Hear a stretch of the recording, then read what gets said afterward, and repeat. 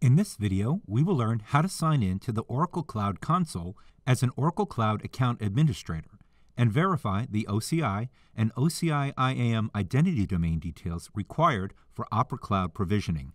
Any customer getting onboarded into the Opera Cloud environment using Opera Cloud Identity Management instead of SSD will require OCI and OCI IAM identity domain details as a prerequisite for property provisioning. The customer is required to note these details and hand it over to Oracle for provisioning properties in Opera Cloud. Please note, as the customer owns the OCI Tenancy and Oracle Cloud account, these details are required to be provided by the customer.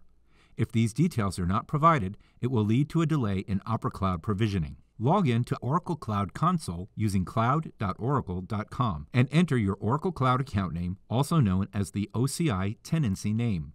Click Next. Select an identity domain. Click Next. Enter your Cloud Administrator username and then your password. Click Sign In. Click Allow to approve the MFA prompt in the Oracle Mobile Authenticator app. The Applications tab displays. Click Profile. Then click Tenancy. Make a note of the tenancy name and click Show to display the tenancy OCID. Click Copy and paste in a secure location. Click the navigation menu. Click Identity and Security. Then click Domains. Click the vertical ellipsis for the selected domain. Click View Details. To display the domain URL, click Show, then click Copy and paste in a secure location. Make a note of the home region. To display the identity domain OCID, click Show, then click Copy and paste in a secure location. Please note the default domain needs to be used for production Opera Cloud environments, where all customer Opera Cloud production environment users are stored in this domain. Click Domains. Click the vertical ellipsis for the newly created domain. Click View Details.